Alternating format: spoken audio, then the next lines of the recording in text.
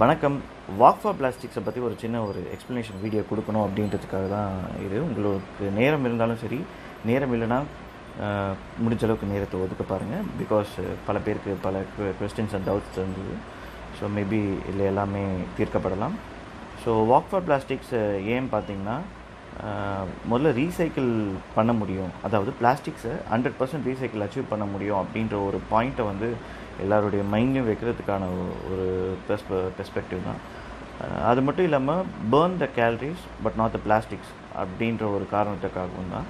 So ஏன்னா நம்ம போடக்கூடிய பிளாஸ்டிக்ஸ் எல்லாமே அப்படியே நம்ம குப்பை தொட்டியில் போடக்கூடிய பிளாஸ்டிக்ஸ் எல்லாமே வந்து ஈவன் தோ செக்ரிகேட் பண்ணாலும் சாலிட் வேஸ்ட் மேனேஜ்மெண்ட்டால் வந்து ஒரு 100% அது செக்ரிகேட் பண்ண முடியாத ஒரு காரணத்தால், ஏன்னா பல பிளாஸ்டிக்ஸ் எல்லாம் நொறுங்கி போயிடும். ஸோ அந்த ஒரு காரணத்துக்காகவே இந்த ஒரு ஆக்டிவிட்டியை வந்து எடுத்தது. அதே மாதிரி மக்களுடைய சிவிக் சென்ஸ் எந்த அளவுக்கு இருக்குது அப்படின்றத வந்து தெரிஞ்சுக்கிறதுக்காகவும் இந்த ஆக்டிவிட்டி ஃபார்ம் பண்ணுது.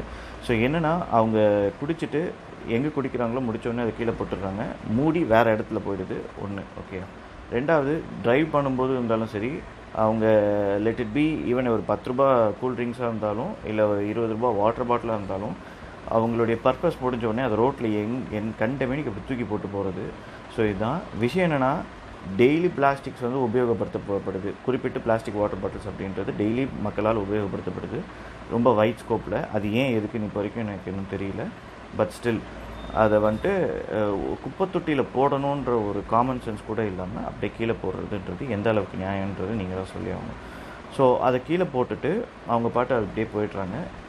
உண்மையிலேயே கிரேட்டர் சென்னை கார்ப்பரேஷன் என்னுடைய பர்டிகுலர் ஏரியாவில் க்ளீன் பண்ணுறாங்க. ஸோ க்ளீன் பண்ணியும் இந்த பர்டிகுலர் பிளாஸ்டிக்ஸ்ன்றது வந்து வைட் ரேஞ்சில் பார்க்கப்படுது. ஓகே, அண்ட் அதே மாதிரி 1 கிலோ பிளாஸ்டிக் பாட்டில் நான் எடுக்கணுன்னா நான் ரொம்ப தூரம்லாம் ட்ராவல் பண்ணணும்னு அவசியம் இல்லை. வெறும் 500 மீட்டர்ஸ் ட்ராவல் பண்ணால் போதும். 500 to 700 மீட்டர்ஸ் ட்ராவல் பண்ணால் போதும். 2 சைட் ஆஃப் த ரோட்லேயும் என்னால் எடுக்க முடியும். ஸோ அதே மாதிரி இந்த வாக் ஃபார் பிளாஸ்டிக்ஸில் கலந்துக்கணும்னு நினைக்கிறவங்க அது என் கூட தான் ஜாயின் பண்ணி பண்ணணுன்ற ஒரு கட்டாயம் இல்லை. உங்களுடைய நேரம் அது எப்படி வேணால் இருக்கலாம். உங்களுடைய ஃப்ரெண்ட்ஸோடையோ இல்லை நீங்கள் மட்டும் தனிப்பட்ட முறையிலையோ உங்களுக்குன்ற ஒரு சமுதாய பொறுப்பு இருந்தால் கண்டிப்பாக நீங்களே ஒரு பேக் எடுத்துகிட்டு கையில் க்ளவுஸ் போட்டுட்டு நடக்க ஆரம்பிக்கலாம். ஓகே, இன்னொன்று முக்கியமான விஷயம், வாக்கிங் அப்படின்றது வரும்போது ஸ்பீட் வாக்கிங், அதாவது கொஞ்சம் ஃபாஸ்ட்டாக நடக்கணும், இல்லை ஜாகிங்காக இருந்தாலும் சரி. ஸோ அப்படி இது இல்லாமல் உங்களுடைய பெண்டிங் எக்ஸசைஸஸ் தாராளமாக இந்த வாக் ஃபார் பிளாஸ்டிக்ஸ் அதுவே தருது. ஓகே, ஸோ பல இடங்களில் நீங்கள் பெண்ட் பண்ணுறதுனால உங்களுடைய பேக் பெயினாக இருந்தாலும் சரி, உங்களோட நீ பெயினாக இருந்தாலும் சரி, ரொம்ப அளவில் வந்து கம்மியாகுது. ஸோ அதோடைய ரிசல்ட் எனக்கே தெரியுது. ஸோ ஹெல்த் ரீசன்ஸ்லேயே இது ஒரு மிகப்பெரிய ப்ளஸ்ஸாக நான் பார்க்குறேன். இது மட்டும் இல்லாமல் major concern social awareness. So நம்ம உபயோகப்படுத்தக்கூடிய பிளாஸ்டிக் எந்த அளவில் இருக்குது, ஏன் வந்து பிளாஸ்டிக்ஸை இன்னும் ஒரு 100% ரீசைக்கிள் அச்சீவ் பண்ண முடியல அப்படின்ற கொஸ்டின்ஸ் எல்லாம் வந்து இந்த வாக் ஃபார் பிளாஸ்டிக் மூலிமா இது பண்ணப்படுது. என்ன தான் ஆர்ட் பண்ணாலும் ஒரு டெய்லி ஆக்டிவிட்டி பண்ணி ஆகணுன்றது வந்து என்னுடைய ஒரு ஒன் ஆஃப் த எப்படி சொல்கிறது ட்ரீம்னு சொல்லலாம். ஸோ அந்த ட்ரீமை தான் இப்போ நான் நடந்து போயிட்டுருக்கிறேன். So by means of walk for plastic மூலிமா வந்து பல சோஷியல் பிரச்சனைகளை வந்து தீர்க்க முடியுன்றது தான் நான் இதை பார்க்குறேன். ஏன்னா அந்த சிவிக் சென்ஸ் இல்லாத காரணத்தால் வந்து நம்மளையும் நம்ம என்விரான்மெண்ட்டையும் மிகப்பெரிய அளவில் வந்து பாதிச்சிட்ருக்கோம். அது பல பேருக்கு தெரிய மாட்டேங்குது. ஏன்னா அதே மாதிரி இப்போ லேண்ட்ஃபில் ஏரியா கன்வர்ஷனை பற்றி நான் பேசியிருக்கேன். ஸோ என்னென்னா, இப்போ நம்ம போடக்கூடிய பிளாஸ்டிக்ன்றது வந்து லேண்ட்ஃபில்ல போய் கன்வெர்ட் ஆகுதுன்னா அங்கே வந்து ஒரு செடி வளராது. ஓகே, அது மண்ணே வந்து மங்கி போயிடும். ஸோ லெட் இட் பி பள்ளிக்கரணையாக இருந்தாலும் சரி, இல்லை இங்கே அம்பத்தூரில் டன்லோ பின்னாடி இருக்கக்கூடிய விஷயங்கள் இருக்க லேண்ட்ஃபில் ஏரியாவாக இருந்தாலும் சரி, ஸோ ரொம்ப பொல்யூஷனோட உச்சக்கட்டமாக தான் இருக்கும். இந்த பிளாஸ்டிக்ஸ் எல்லாமே வந்து நம்ம வீட்டிலேருந்தே நம்ம செக்ரிகேட் பண்ணி கொடுக்குறோம் அப்படின்னா உண்மையிலேயே அது மிகப்பெரிய மாற்றத்தை நோக்கி தான் அது செல்லும் அது. ஸோ அதே மாதிரி இது எல்லாமே உங்களுக்கு காசு தரும் அப்படின்றத புரிஞ்சுக்கணும். நான் இப்போ போடக்கூடிய 1 கிலோ பிளாஸ்டிக் பாட்டில் இருக்குல்ல, அது எல்லாமே 1 kgக்கு வந்து 15 rupees தராங்க. ஓகே, அண்ட் அதே மாதிரி இந்த Swiggy, Uber eats as well as Zomato people, okay, அதெல்லாம் யூஸ் பண்ணக்கூடிய மக்கள் இருப்பீங்க, ரெகுலராக பெரிய ஸ்கோப்பில் யூஸ் பண்ணிகிட்ருப்பீங்க, அதாவது பேச்சுலர்ஸ் எல்லாருமே. ஸோ ஃபார் எக்ஸாம்பிள் இந்த மாதிரி டப்பாலாம் உங்களுக்கு கொடுப்பாங்க. ஓகே, உங்கள் சாப்பாட்டுக்கெல்லாம் இந்த மாதிரி டப்பாலாம் கொடுப்பாங்க. ஸோ இது எல்லாமே ஈவன் த லிட் ஓப்பனிங் லிட்டாக இருந்தாலும் சரி. ஓகே, ஸோ இது எல்லாமே பார்த்திங்கன்னா உங்களுக்கு வந்துட்டு காசு தரக்கூடிய விஷயந்தான். இதுக்கு வந்து 1 kgக்கு 14 ரூபா தராங்க. சரியா? ஸோ எனக்கு தெரிஞ்சு உங்களுடைய ஒரு வாரம் சாப்பாட்டு கணக்கே இவ்வளோ வந்துடும் நினைக்கிறேன். ஸோ ஒரு வாரத்துக்கு கிட்டத்தட்ட நீங்கள் 15 ருபீஸ் உங்களுடைய பாக்கெட் பண்ணி சேவ் பண்ணலாம். ஒன்று. ரெண்டாவது முக்கியமான விஷயம், நீங்கள் இந்த பிளாஸ்டிக்ஸை குப்பை தொட்டியில் போடுறதுனால இதை ஈஸியாக செக்ரிகேட் பண்ண முடியாது. முடிஞ்ச அளவுக்கு கொஞ்சம் க்ளீன் பண்ணி உங்கள் வீட்டு பக்கத்தில் ஓரத்தில் வச்சுக்கோங்களேன், அதுவே போதும் தான் நான் சொல்கிறேன். அண்ட் எத்தனை பேருக்கு தெரியும் நம்மளுடைய பிளாஸ்டிக் பேக்ஸ் வந்து ரீசைக்கிள் பண்ண முடியும் அப்படின்றது?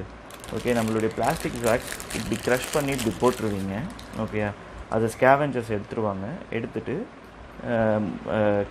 க்ளீன் பேக்ஸ் ஓகே எடுத்துகிட்டு அதை வால்மார்ட்டில் கொடுத்து அவங்க வந்து மணியாக கன்வெர்ட் பண்ணிவிடுவாங்க. 1 kg of plastic bag is equal to 8 rupees.